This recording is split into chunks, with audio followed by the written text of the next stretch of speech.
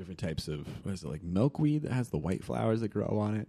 There's another type of kind of thistly weed that grows yellow flowers. And then there's just additionally like a bunch of cool stretches of fields of wildflowers that are out there that kind of grow interspersed across these fields. And specifically, I think I photographed them before, talked about them probably every year. The foxglove are in bloom this time of year, which is really cool. So you can go around to just about any hillside in Oregon, and you're going to see these really cool stalks of the stalk with this, kind of clumped pattern of bright purple, magenta flowers that are sort of budded off of it. And you'll see them everywhere in this part of Oregon for sure. I mean, gosh, like anywhere from, I think it would be like Roseburg to Seattle, probably. I don't know if it goes that far, but I don't know if I really saw them a lot in southern Oregon, just wild on the hillsides during the summertime. There's probably a bit out there right now, but really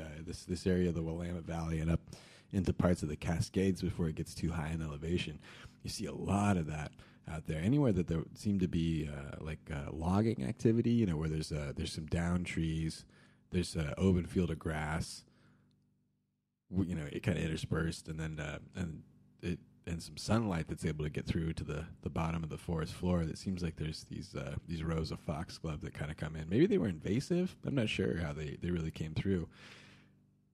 I mean, they must have been like tracked in somewhere. I see them spilled out by roadsides all over. So it makes me wonder sometimes. But yeah, beautiful flowers, really cool, and the way that they bloom for probably the next 3 weeks is really one of the natural highlights of taking photographs in Oregon or of going out and looking at stuff in Oregon. It's really just one of the nicer bits of the year when you can go out and you can find cool, bright flowers just about anywhere that you kind of head out to.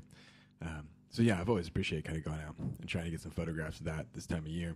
I noticed that a little bit in Oregon specifically, probably anywhere that you photograph stuff, is that there's sort of a seasonality to some things where there's a 2-week period of the year where a certain idea is just going to work better than other periods of the year. I know you can travel around and do different things. You can be dynamic, but really kind of thinking of it like, okay, what am I offered during this period of time that the year provides me? So, in the wintertime, just kind of obtusely, you could think, well, you get snow in the wintertime, and in the summer you get sun, I guess, or in the fall you get colored leaves, which is, I guess that's a pretty easy one to understand. But even that, you kind of get into the dynamics of taking photographs in the fall.